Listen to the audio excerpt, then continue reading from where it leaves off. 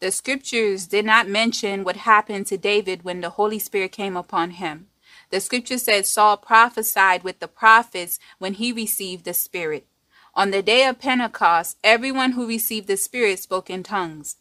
So far, everyone who received the Holy Spirit had their own personal experience. Religion have complicated the words of the Most High. Because the Satans use the workers of iniquity to infiltrate the scriptures, the spirit of confusion is able to deceive many people in and out of the awakening.